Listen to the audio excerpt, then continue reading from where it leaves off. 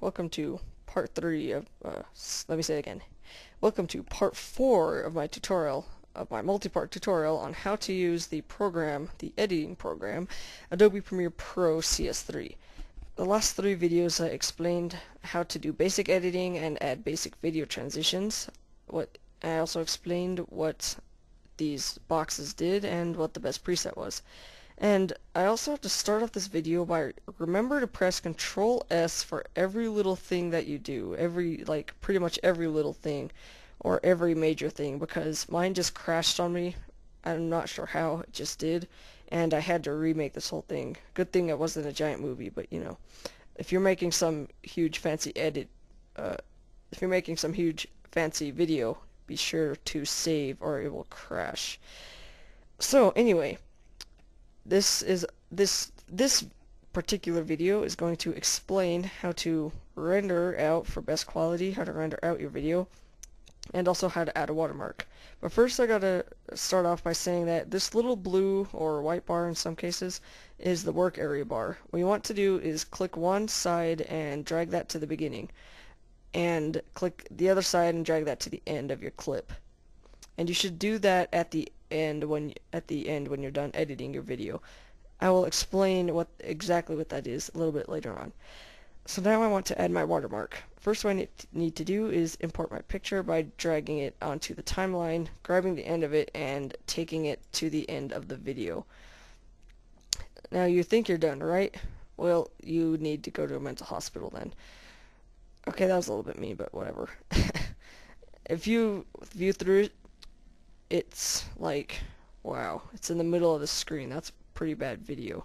Hold on, let me resize this. Probably should have done that before, but whatever. Okay, as you can see, it's like it looks like crap because it's in the middle of your video. That's not a good video. So what you want to do is make sure that you have it selected on your timeline, click on it, and then resize it a little bit, make it noticeable, but not make it a little bit smaller, especially if it says a whole website. Make sure it's pretty big, but you can still see it. But right now it's still in the middle of my screen. I don't want that. So what I want to do is select it on my timeline again and click on motion. Move it maybe to the side, maybe up.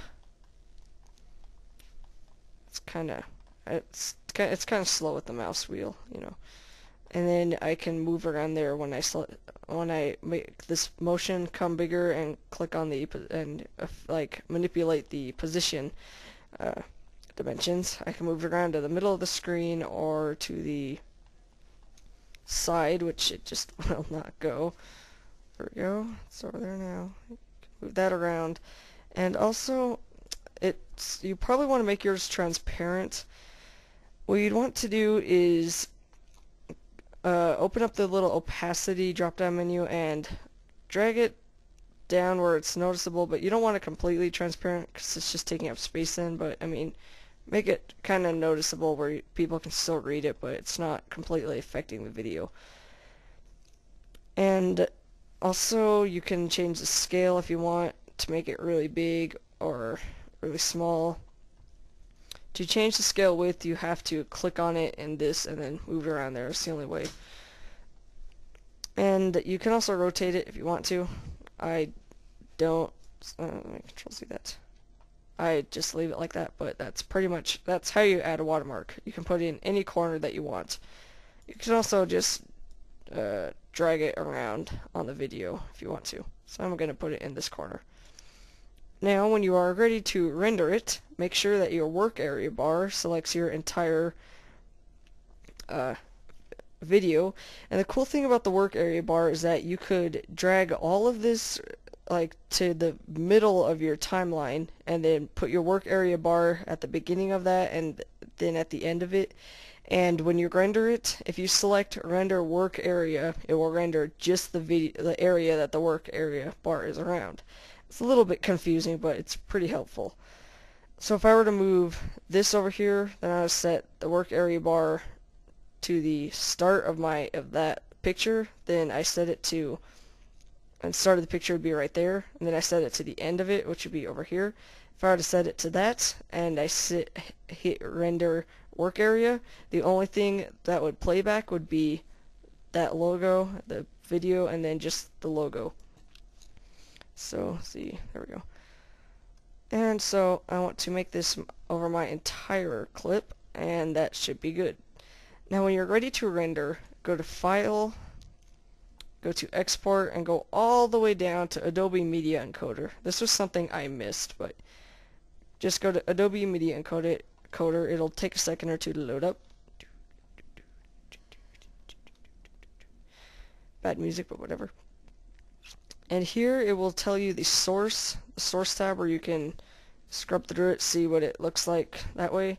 And then you can also click on output, and it will shows you a mini preview of what it'll look like when you output it, when you really export it. As you can see, the quality is significantly better during source and a little bit smoother but fuzzier during output, which is perfectly normal because that's what you have to expect. So, not sure what I did there. Okay, so what you want to do is make sure that the source says 640 by 480 and the output is 640 by 580. I'm not sure why it says that, but okay. But you want to be sure that it says 640 by 480, and if it doesn't, I'm going to tell you how to fix that right now. In the export settings on the right, if you have H.264, choose that, but I don't have it, so I have to choose QuickTime. My range would be work area. Entire sequence is your entire timeline, so just choose work area. Preset is custom, and then I want it to be export video and export audio. And when I come down here, I want to set video codec to H.264 from this huge list that appears, then quality to 100, 640 by 480. Now for the frames per second, if you want a smaller file size, choose 30. For me, I just find it best to choose 60, so mine's going to be 60. For my field order will be none, progressive, and square pixels, and when I scroll down, I want it to be 1100 bitrate. You can make that a little bit bigger if you want to, and you want to be sure to check set bitrate. You can probably make that 2000 if you want, but the higher it is, the bigger the file size will be. So now for audio, if you have MP3 around here, choose that. Mine is linear PCM, that's just what it is. Stereo, and then I just leave everything else the same. If you're better with this kind of stuff, you can mess around with that.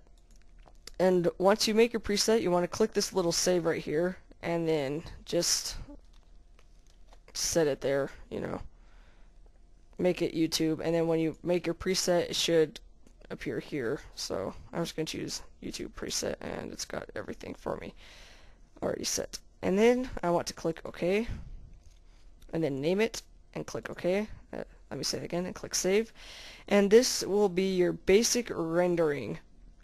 Actually, this is not your basic. This is your rendering status. It tells you how much estimated time is left. That'll jump up and down randomly, because it always does that. It tells you how many frames are left to write, and it tells you percentage up here. Now once this is done, all you have to do is upload that to YouTube, and that's pretty much the best quality too. So, thank you for watching my multi-part tutorial on how to use the editing software, Adobe Premiere Pro CS3. I explained the basics of editing, the preset, how to add a watermark, and what each window did, and how to render it. Thank you for watching, and I hope you like them, and I hope they helped you. If you have any questions, leave them in the comments. If I can't answer, here's a really cool little site, Google. Okay, try that before you ask people, seriously. So thank you for watching. Guess I will see my subscribers and anyone who watches me next time.